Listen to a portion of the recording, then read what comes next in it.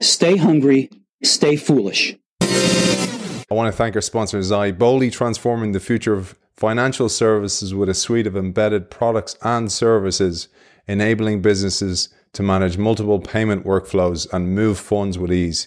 Check out Zai at hellozai.com. We've a lot to discuss. Let's get into it. One of the goals of this show is that we all get to maximize our lives, that we get the most that is possible out of this life, and that we make the best decisions possible. And the question we asked you in part one of this show was, imagine you could do that when you were sleeping. Imagine you could divine meaning and purpose and figure out really difficult questions, what the answers to those questions are. And our guest today proposes that yes, you can, and yes, you can do this when you sleep. And he offers a program and a book that takes us through how to do that. I've been doing it since we started this program, and I've had the most magnificent dreams, uncovering people I should reach out to thank, people who had a major influence on my life. And it's thanks to our guest today, who's author of The Magic of Sleep Thinking, How to Solve Problems, Reduce Stress, and Increase Creativity. Eric Maisel, welcome back to the show. Hi, Aidan. Great to be back. Lovely to be in Ireland. Wish I was really there. I did a deep writing workshop in Dublin not so long ago. So that's a pity I missed you, man. Next time.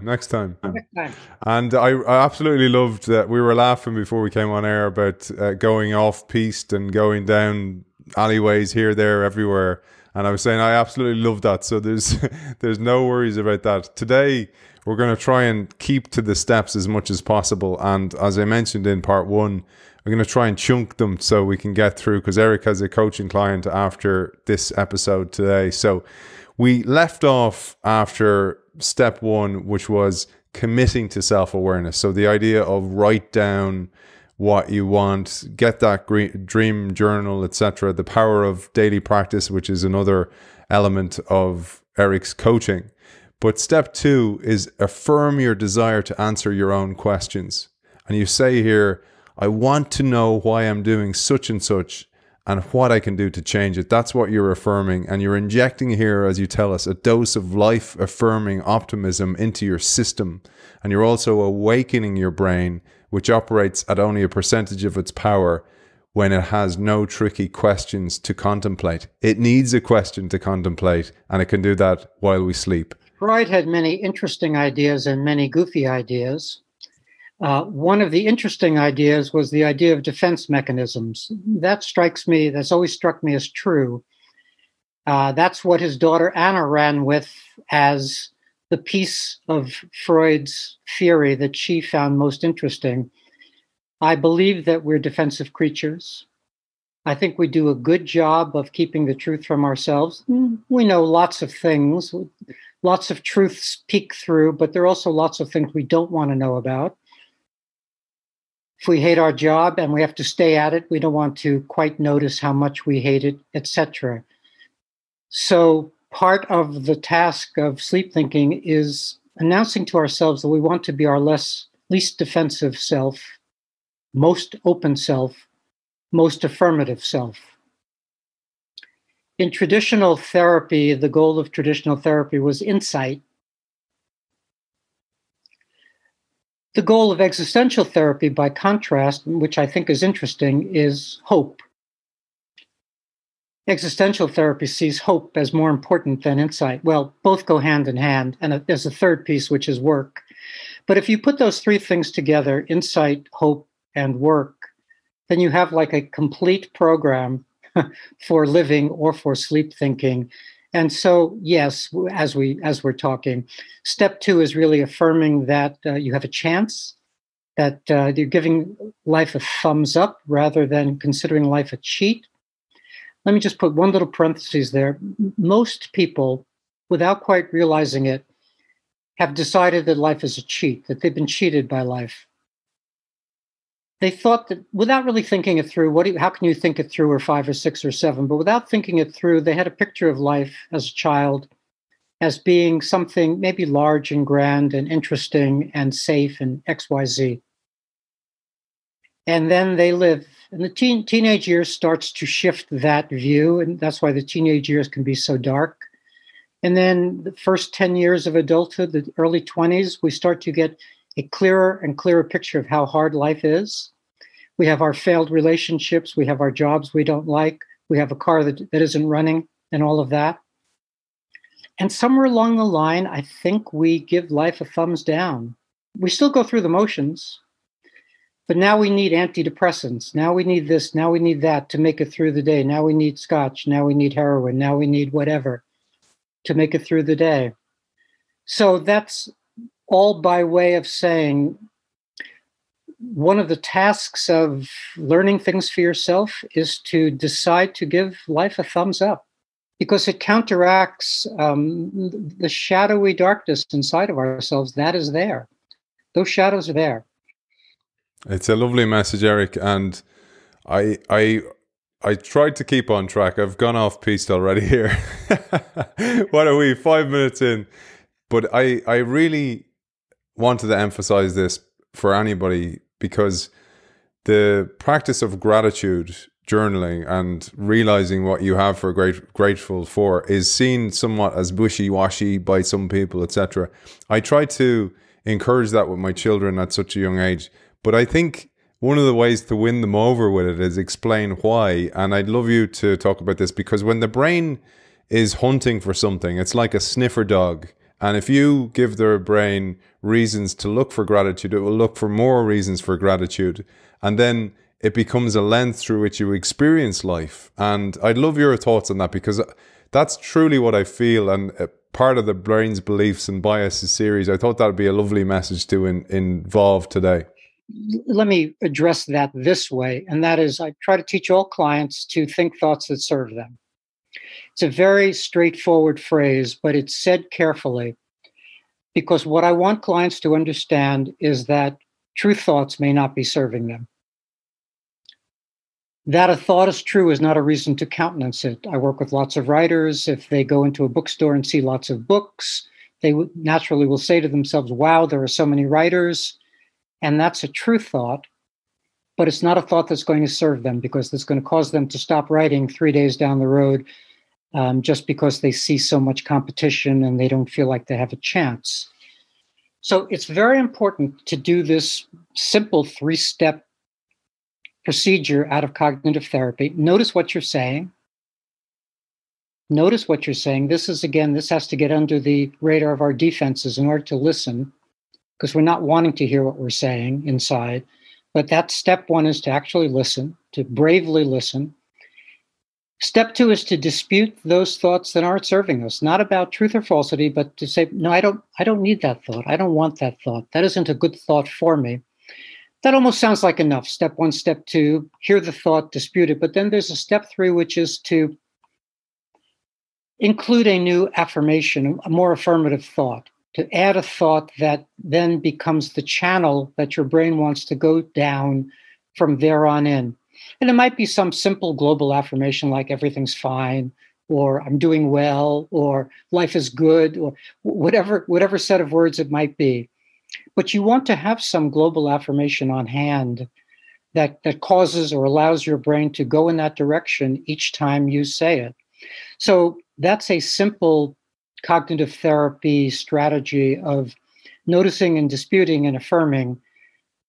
Like all of the things you and I are talking about, these are very easy to say. Folks then have to do them.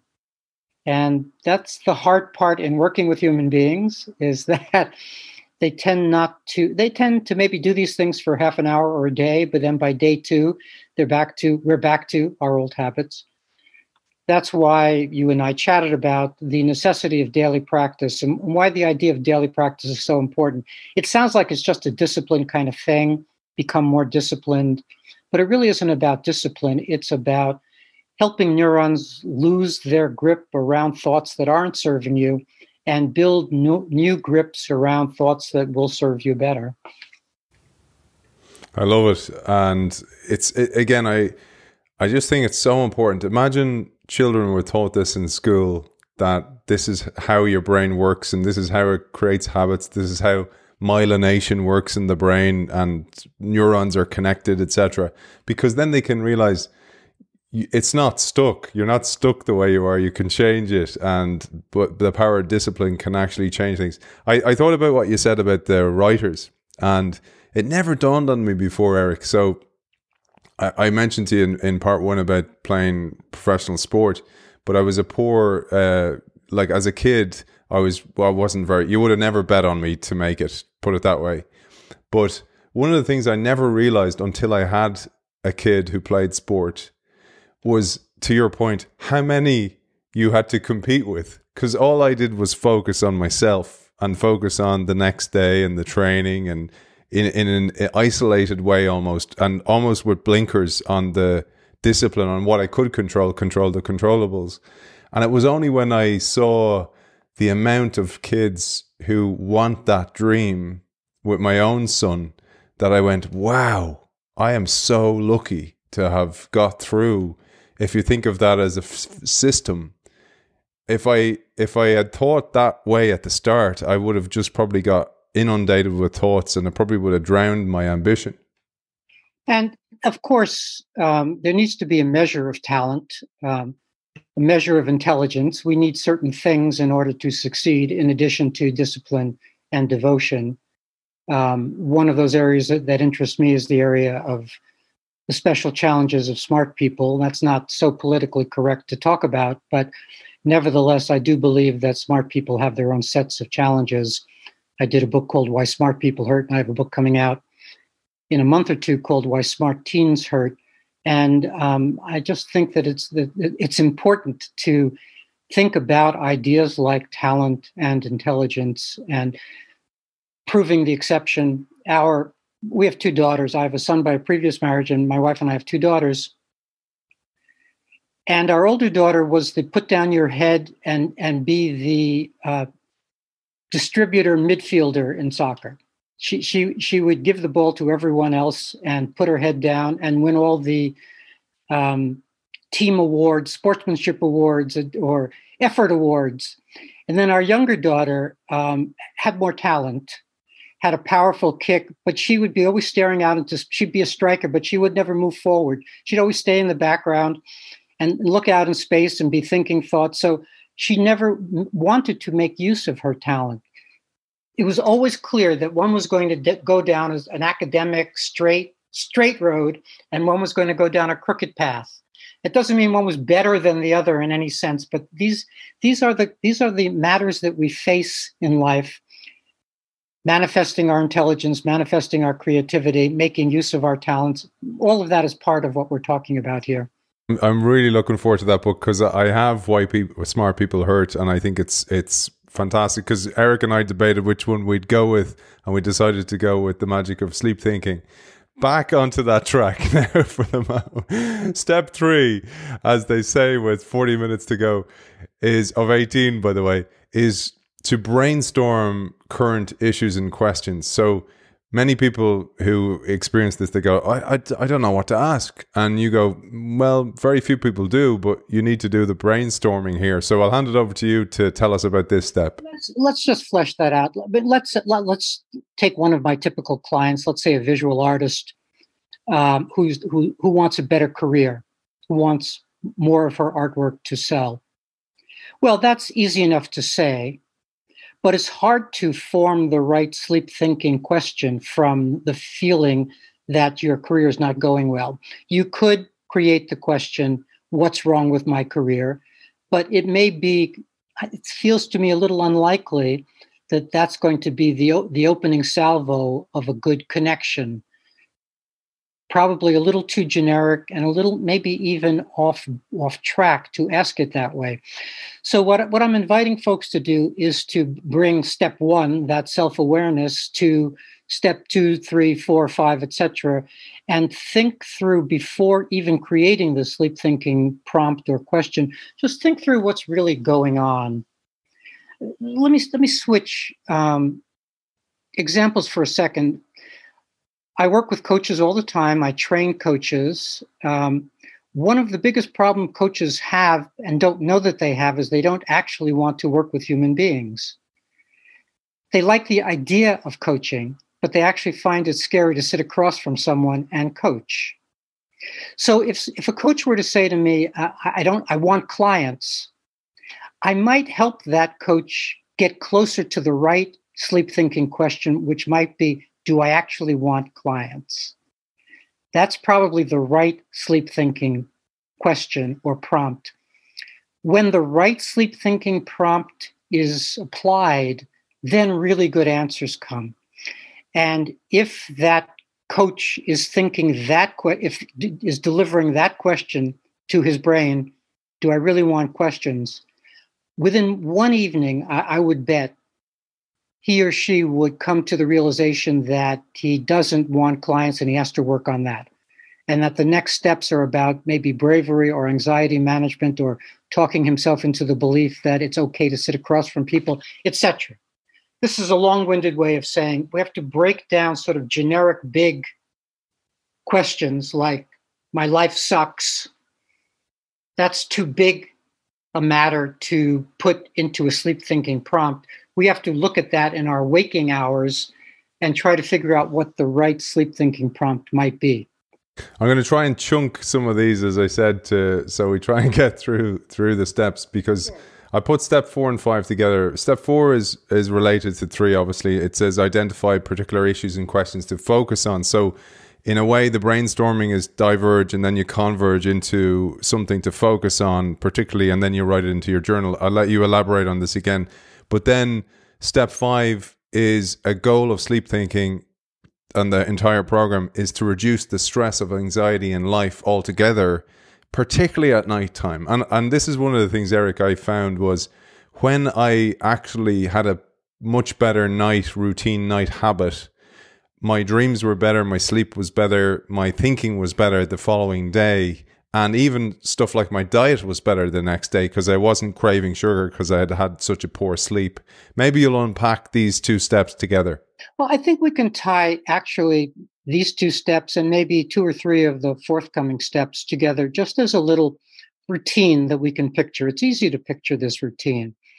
Somewhere during the day or somewhere during the week, you have posed yourself a big question and then broken it down to try to understand what the right sized sleep thinking question might be.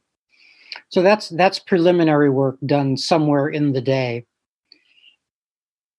If it's your current style to stay up very late, or to drink a lot in the evening, or to do XYZ that is not really supporting good sleep habits, well, naturally, you would want to think through whether there are things to change there. If there are new changes to your routine to make that support this desire to learn from your sleeping brain.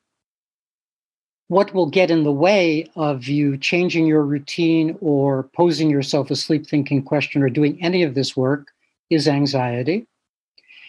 As I think I said in the last chat, I'll say it again, we all need 1 or 2 or 3 portable anxiety management strategies that actually work. The simplest one is some deep breathing. One that I've done a whole book on is the book is called 10 Zen Seconds, and the idea is to drop useful thought into a deep breath. Call them incantations. It's a very simple idea. It's really dropping an affirmation into a breath and just using that as a relaxing charm, so to speak. But whatever it is you know to do, hopefully you know to do something to reduce your anxiety so that you're going to bed less anxious than most people currently are. This insomnia epidemic that we have is about anxiety, people going to bed worried or not being able to go to bed because they are worried. So we're saying a lot fast here, but there's some work to be done right then before going to bed in reducing one's experience of anxiety right there. Then you pose as gently as you can your sleep thinking prompt. As we mentioned the other time, my phrase for this is have a wonder rather than a worry. You're trying to get to that sort of childhood place of wondering why the sky is blue rather than worried about, is the sky blue? That wondering place, that's the way to deliver the sleep thinking prompt up, is as a wonder. Then there's a kind of release, kind of relaxation that's needed where you're allowing your brain to think. You would think that any human being would allow her brain to think. Why not? But actually, we get in the habit, especially given how school works, to not think. There are lots of injunctions against thinking in childhood. We're supposed to know facts. We're supposed to draw inside the lines. We're supposed to know what's on the test. There's lots of stuff we're supposed to know. None of that's about thinking. And if you try to bring up at the dinner table some big thought, everybody in the family is going to say, stop that. We don't want to talk about world peace or is there a God or please, none of that. Just pass the potatoes, please. So there are lots of injunctions around thinking. So part of the sleep thinking program is gaining some new permission to think, which is easy here because you're turning it over to your sleeping brain. So it's not like you have to think hard. So there's that permission giving. Then there's some surrender through the night and some lack of worry about getting answers. It would seem funny that a person wouldn't want to get answers to her own questions, but we have that kind of problem where I've had lots of clients who said, my God, what if I wake up in the middle of the night with a thought? To which my reply is, that's lovely, Jane. Jane, that's lovely. That's not you waking up with a nightmare or a worry. That's you waking up with an actual thought. So write it down, do a little work on your novel or do a little problem solving. And parenthetically, this sleep thinking program provokes better sleep, and you will wake up only very rarely with an answer. So try not to worry about this program waking you up too often with good ideas. But even if it did wake you up, it would be with answers, and that would be a good thing. But so now we have kind of a gentle, deep sleeping where in non-REM sleep you're thinking, in REM sleep you're dreaming. This is your brain having a wonderful night, doing both things. Now, I know we're leaping ahead, but I think we're kind of appropriately moving because it's just the rhythm. It's a very natural rhythm. Now you have to go somewhere and process the night. Nowadays, it would be to your computer screen, but it could be with your notebook in bed. You don't have to hop out of bed and go anywhere to do this. But what you want to do is kind of repeat. Repeat's a loose word here, but I'll just use it. Sort of repeat your sleep thinking prompt question from the night before. Let's say you were working on a novel, and let's say the question had been, I wonder what Mary wants to say to John in chapter 3. Maybe that's what your sleep thinking question had been.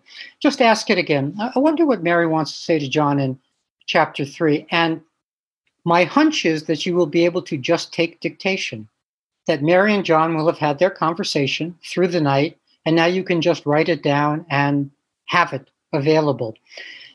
Maybe not the first night, maybe it's the third night, and we've already talked about give this a chance.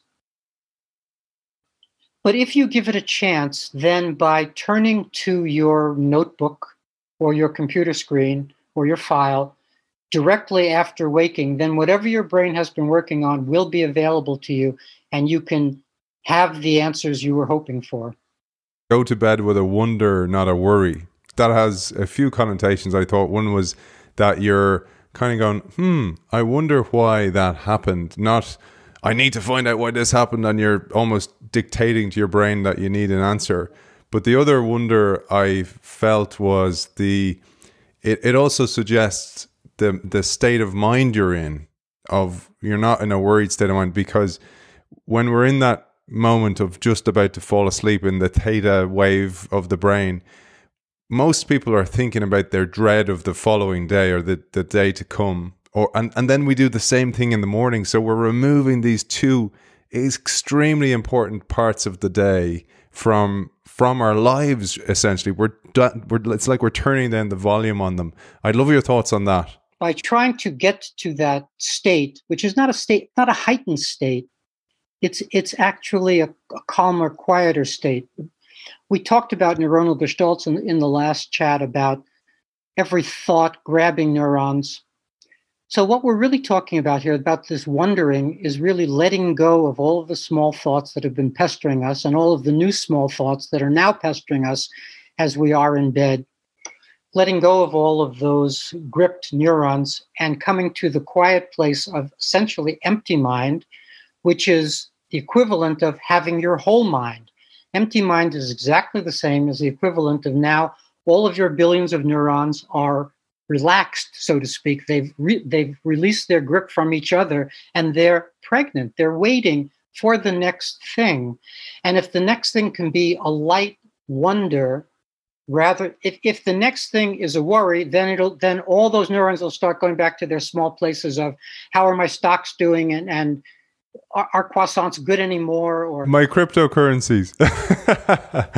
Your cryptocurrencies, exactly, all of that. So right then and there, you have this beautiful opportunity of having your whole brain available for what is just the briefest of times until all of our bad habits, all of our bad thought habits will come back and go back to cryptocurrencies and stock market and this or that. So that's when we get to do, right then we get to do this wondering, have this wonder. For me right now, I started out as a physics boy. Physics, math, astronomy interested me as a kid. And then I stopped being interested in all of that. But now I'm coming back around to wondering what time is. Those kinds of wonders. I'm watching physics videos now. I'm not worried about time. This is not a worry about, oh my God, what's the nature of the universe?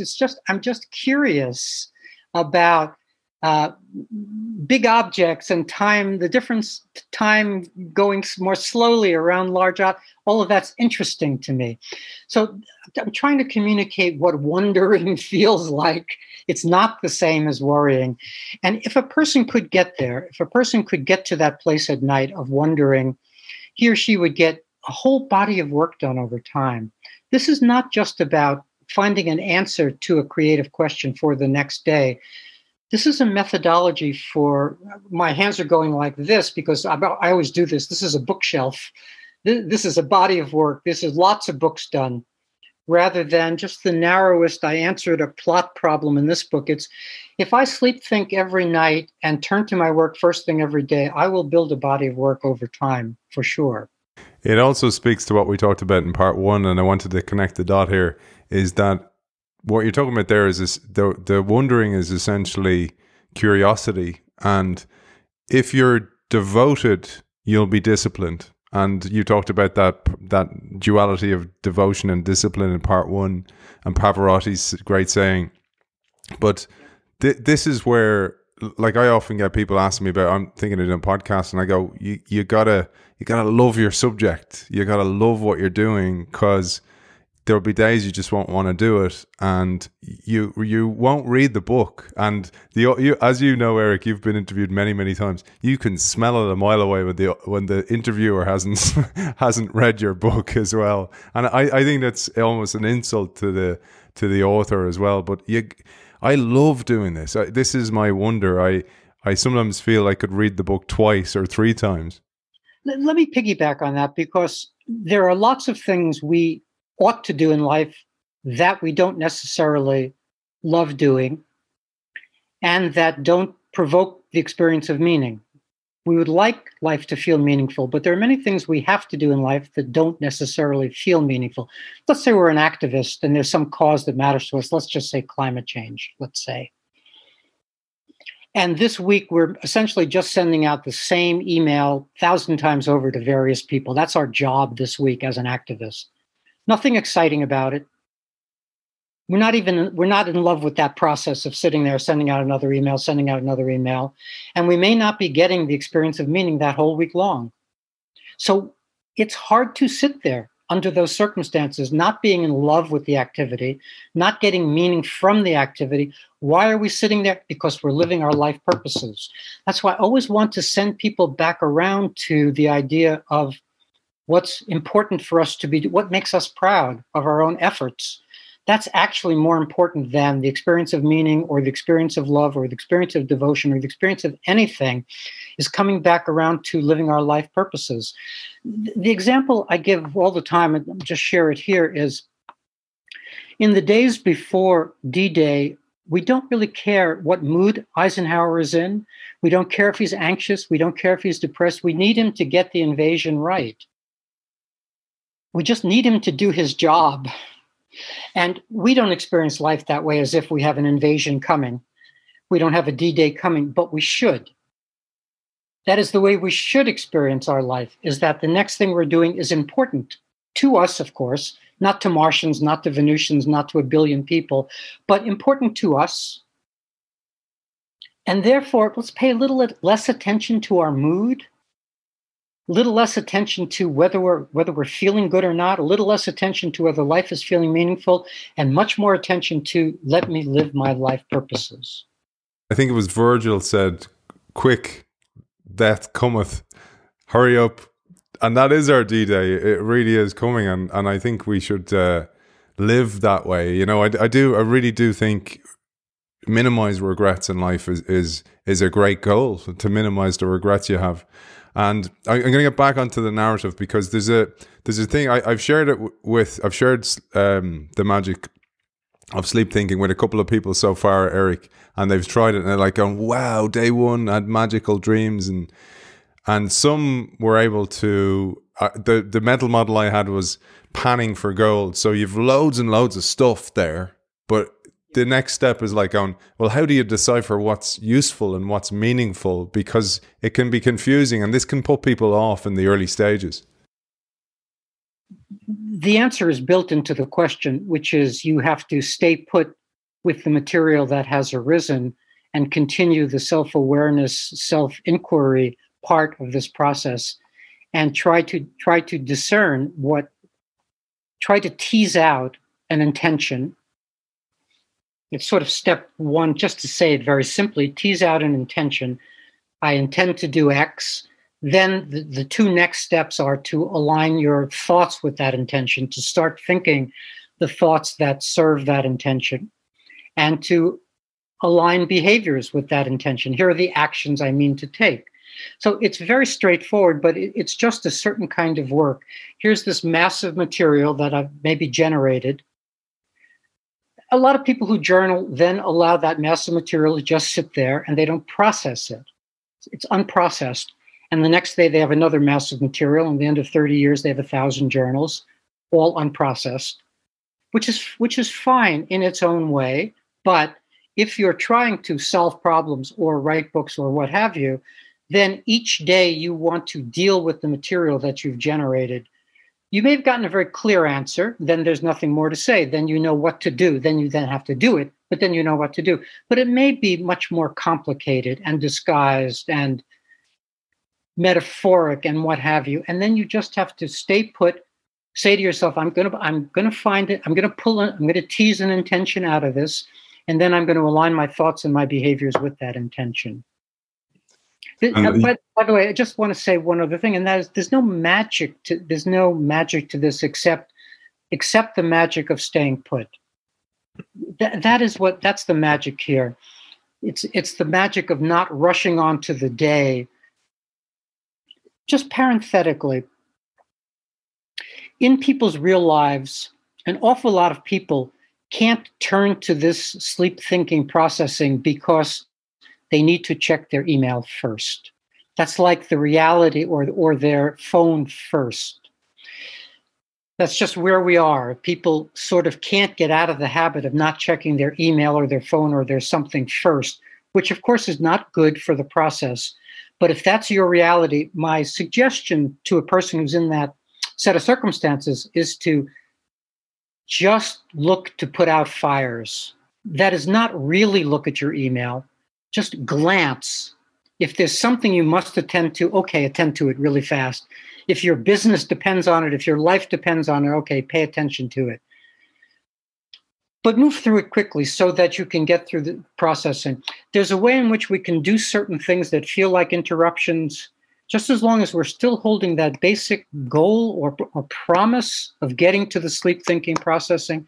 If we're holding that basic goal, then we can even deal with some interruptions, like checking email a little bit or letting the dog out or what have you, a few things. That's all allowable as long as basically we're getting to the work. Or feed the cats, as you used to have to do. The cats were for the kids, and when the kids grew up, the cats went away. So you have more time to sleep think, but or to process. And so the next two are going to chunk together. We're on 13 and 14, so we've jumped right ahead. Because there's that great saying, which is fail to prepare, prepare to fail. And you say, and you've covered this slightly here already, and don't bother with it if you have. You said plan for any necessary work or change. Planning is an important part of sleep thinking program.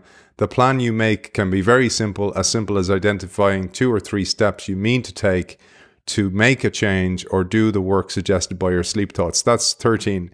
14 then is accomplish the work or make the changes. It's one thing to make the plan and it's another thing to act on the plan. Let me take this a little obliquely. Obviously, we know what we're saying here. And yes, the simpler the plan, the better. For a writer, the best plan is I write. That's the best plan. The second you add details like 500 words or an hour or what have you, you're less likely to get the work done. It's just what happens in life. So the simpler the plan, the more sort of powerfully simple the plan, the better. But let's turn to the work. So in my model of life of how we get to do the next right thing, one thing after another, and live our life purposes, in my model of life, each day is a negotiation. And it's a negotiation around our life purposes, not our to-do list, not that to-do list that's always there of take the car to the garage or whatever. So, I'm going to say a lot of things quickly, but if we can identify our life purposes, what's important to us, and understand which we can get to in a daily way and which must be more intermittent because of their nature, then each day we can partition part of the day to our life purposes and have other parts of the day just be what I call meaning neutral. That is just stuff we have to get done. Time when we don't pester ourselves about the meaningfulness of life. We just get stuff done. So the way to get the work done that has arisen from our sleep thinking is to negotiate each day very carefully, to know what, and this is very boring to a young person, actually very boring to every human being. Do I really have to set up my day this carefully? Yes. If your intention is to live your life purposes with an S, that means there are many things you're trying to get to. And we know that if you don't put them on your daily to-do list, a year will have vanished and you won't have gotten to life purpose X or life purpose Y. It just will be off your radar entirely for that whole year. So this is all by way of saying when we're talking about getting work done and organization and planning, what we're talking about is a very careful way of spending each day, which may not suit one's sort of spontaneity place or inspirational place or what have you, but it's the way to live a life that makes us proud.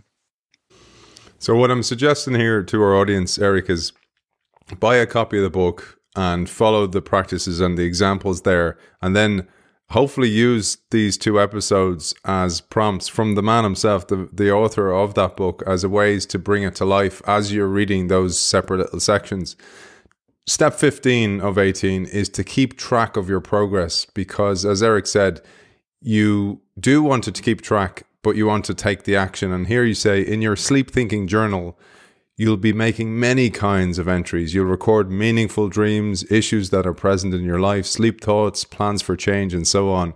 You'll also want to keep track of your progress as you work to solve problems. This ongoing self-analysis serves as a record of your progress and alerts you to any new or additional work that may be needed. This is a key step in any type of transformation. Let me say a couple of different things about that. Number one, progress is a complicated word. In the United States, it's baked into our psyche, progress. The transcendental poets of the 19th century, Emerson, Thoreau, felt that was the American mandate, was to make progress. And their image was the image of the upward spiral, where we're supposed to be going forward and upward. And so Americans especially, but I think the whole developed world has this idea that individually we're supposed to be making progress. We have to be careful because process doesn't always allow for progress. If it's the case that we're, playing the piano and today we must go over the same chord 1,000 times, and by the end of that hour, we're actually playing it more poorly than we started out, that has to be okay. We didn't make progress in that hour, but we honored the process in that hour. So I wanted to make a distinction for your viewers between process and progress. Progress is not the whole game. Process is as important as progress. So that's just to underline that point. Then, when it comes to progress, we also have to be very clear about how our life purpose choices may change, which means that we can't expect pure progress in one direction if a life purpose choice has changed. Let me give you a simple example. Let's say that we've named health as one of our life purposes. So we want to improve our health, whatever that might mean to us. And then that day, our son comes to us and says, I need a kidney. Suddenly, our health is going to recede on our list of life purpose choices, and donating a kidney to our child is going to come up higher. Something very profound has shifted with respect to our life purpose choices in that second. So we can't really think about making progress with respect to our health as a linear thing, because we're going to be harming our health by undergoing surgery for the sake of a reason we know we mean to do. So that's a long-winded way of saying we have to be flexible in our understanding of progress and go deep into this idea of life purpose choosing, because we're dancing every day with our life purpose choices, especially with the state of the world. That affects what our life purpose choices are on a given day. We may have wished not to be an activist, and then the world becomes what it is, and we decide, I better be a resistance fighter this year. That may be more important than writing another poem this year. Things shift and change by virtue of our understanding of how the world is going. I'm panning away here. There's gold everywhere, Eric. And we're coming towards the end, the last 3 steps. And I don't want to finish there. I'd like just a couple of things, which is, you've been doing this for such a long time. And this relates to step 16, because step 16 is sleep, think new issues and questions, because you say some issues may not get resolved easily, which may force you to think them in new and different ways. Some will get resolved completely, but then another problem requiring sleep thinking will grab your attention and rear its head. And it made me think, you say that sleep thinking is a lifelong self-help therapy. You've been obviously doing this for a very long time. And how has your own sleep thinking evolved to this point of step 16? Let me give you a concrete example of something that I'll be dealing with till the end of time, no doubt. Many years ago, probably in the mid 1980s, 1990s, a long time ago, I had done a string of successful books with Tarcher Publishing, Fearless Creating, and some other books. And I was given carte blanche to do a book. And I decided to do a book on meaning. This is at least 35 years ago, let's say. But I had no idea what I was saying. I had no idea what I wanted to say about meaning. I just wanted to do a book about meaning. So I got a nice advance to write a book about meaning. And I wrote a really, really bad book about meaning, which was unpublishable. They could not. My editor was lovely and said, Eric, there are interesting bits here, but what in God's name are you talking about? And this doesn't work at all, and we can't possibly publish this. This is all by way of saying answers may not be available now. The question may be very clear in a certain sense. The question was clear to me. I want to understand meaning better. There was a question, but the answer was not available to me 35 years ago. I still had to rummage around all kinds of different thinking to get to my ways of talking about meaning now that I like. Now, 35 years later, I can give you an hour presentation on meaning that makes some sense. But I couldn't do that then. So that's one of the things we're talking about, is that the answer may not be available. Einstein may have an intuition about the relationship between energy and matter, but not have E equals mc squared until he has it. So he could sleep, think, what's the relationship between energy and matter night after night after night after night after night after night, and not get there till he gets there.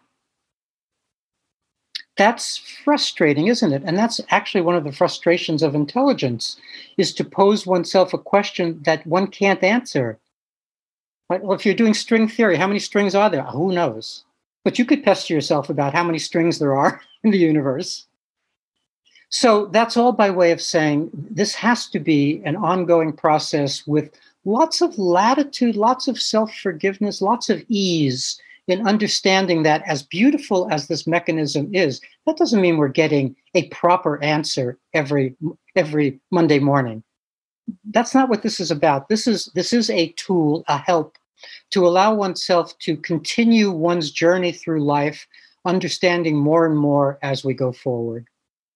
And it links to what you said in part one as well, as like this work, it takes work to work on yourself, to creativity takes work as well. And this is part of that work. One of the last steps is step 17, which is you can bring the fundamentals of sleep thinking into your daytime. So I alluded to this in part one, where I was saying one of the things that intrigued me was I'd read about David Bohm, for example, and how he used to sleep think, although he didn't call it that, but like go to sleep in a chamber of quiet, write down a question, and then fall asleep. And we've read a few times inventors doing that. So that's part 17, and because you're running out of time, so I want to try and get 18 in there as well. 18 then is really brings it all together, and that's about living an examined life. So maybe you'll kill two birds with the one stone, or maybe kills the wrong one. Maybe feed two birds with the one. How many aphorisms you can't use anymore? Yeah. Well, let me paint a little picture. So we go through the day, probably in a rush, being too busy, maybe getting tired. So what we want to do is acquire the habit of stopping, not just slowing down, but actually stopping and creating quiet, which is that activity of loosening neuronal grip of all those small thoughts that are pestering us right in that moment, 17 more calls to make or 14 more emails to send or whatever it is. Get quiet. To maybe create, and this is an exercise in one of my books, I think Fearless Creating, perhaps, create kind of a permeable bubble around ourselves of quiet so that we keep the world out for a while. It's permeable so that we can notice if our kids are crying or if the water's boiling or something. We don't want to be completely divorced from the world. So it's maybe semi-permeable. But we're in a bubble of silence. And that's essentially the equivalent of sleep thinking, because what we're doing in sleep thinking is inviting our whole brain to think. That's what we get during the night, is our whole brain. And so we can do that during the day. We can create, we can invite our brain to let go of all of its associations and be available for, if nothing else, a little peace. Maybe it's available for some work. Maybe there's a piece of work we want to invite it to do. Maybe we have a difficult email to send and we want our whole brain available to write that email. But this isn't always about working. There's a doing part to all of this, but there's also a being part. And so just by allowing ourselves to get quiet for some seconds, a mini meditation moment, get quiet for some,